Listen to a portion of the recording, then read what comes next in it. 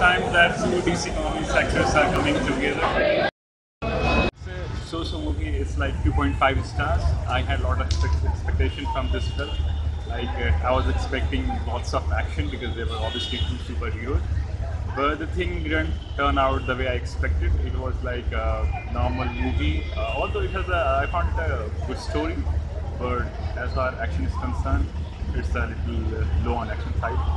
But if you are, I'll suggest if you are going for this movie, don't keep any expectation. Just go and enjoy. Although most of people are only thinking about Superman, but there is one very surprising factor: the Wonder Woman.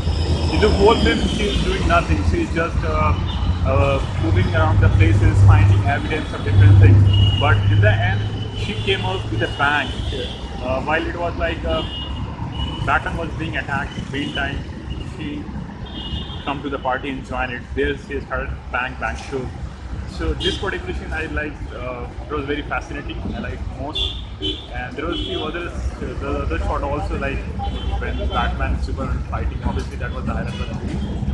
So that's it.